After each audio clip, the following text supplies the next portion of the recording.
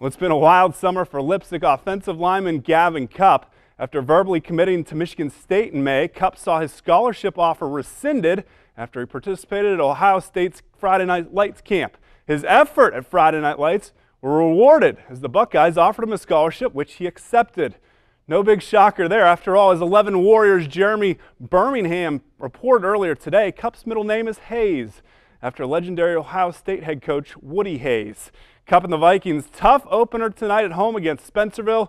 Two more teams, both coming off playoff appearances, just like the Flyers and Panthers. Leipsic fans fired up, but they were down 20-0, but they still could be our fans of the week. Our Lee Kinsel fans of the week starts next week. Spencerville playing defense up 20-0. Calvin Wilson, the stick there for the Bearcats. They would have to punt. Next drive for Leipsic, trying to get it into the end zone before halftime. Dylan Schrader to Nate Brecht, first down across midfield. Then it's Jordan Brown, 13 tough yards to the 32, but the Vikings would turn it over on down. So 2-minute drill for the Bearcats running offense. Zach Goki, first down at the 40. There's 25 seconds left. Austin Chamberlain spoils the party. Big sack there. We go into the half, 20-0 Spencerville. Third quarter, Calvin Wilson doing it offensively. Where's Calvin Wilson? There he is. He pokes his head through.